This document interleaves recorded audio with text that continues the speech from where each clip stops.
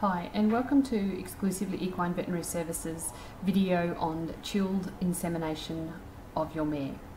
When your horse arrives at Exclusively Equine Veterinary Services at our breeding centre, we have a good look at your horse's general well-being and how healthy they're looking. And then after they arrive, we then put them onto the scales to get an exact weight on your horse. This helps us to decide that your horse is within a healthy weight range and won't have problems conceiving. So once we have the weight of your horse, we then go ahead and ultrasound your mare. This gives us a ability to be able to have a look at the reproductive tract in great detail. So we have a look from the vulva all the way through to the uterus and the ovaries. We can do this by rectal palpation first, so we glove up and put obstetrical lube on our glove, and then we remove all of the feces from the rectal tract, and we are able to then palpate the reproductive tract. We have a palpation of the uterus and the ovaries. That gives us an idea of where they're located, and then we go on to do an ultrasound examination, which involves an ultrasound probe being placed per-rectally and having a look at the uterine tract for any cysts or fluid or problems that may arise.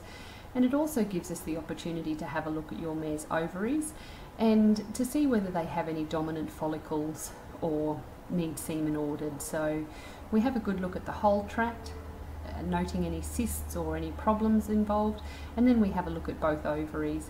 And when you come across the ovaries, you can see that there are black circles on the ovaries, and these are upcoming follicles that will potentially be pregnancies once they ovulate. So we're ultrasounding your mare for the optimum time to breed. We like to inseminate the mare 24 to 48 hours before ovulation, and this is done by ultrasound.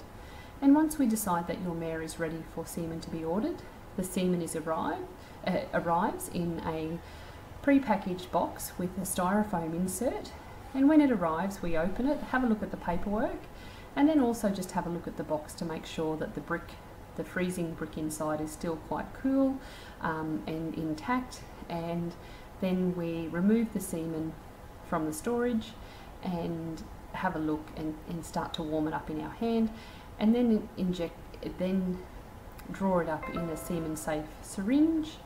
And the most important thing with sperm is it does not like light, and it does not also like changes in temperature, extreme changes in temperature. So protecting the sperm from the light and the heat changes is important.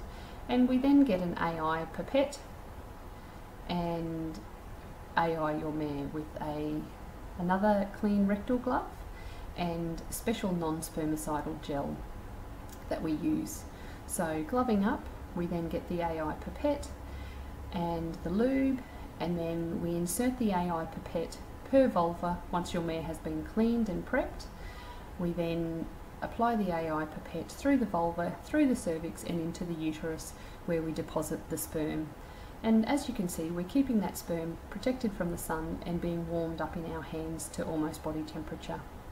And then it's inseminated, and after insemination we then also check the quality of the sperm to make sure it's viable, and making sure that there's enough alive sperm in the insemination, and also that those that are alive can reach the target swimming in a forward motion. This is done by microscope examination, and the sperm is placed onto a slide and under the microscope for examination.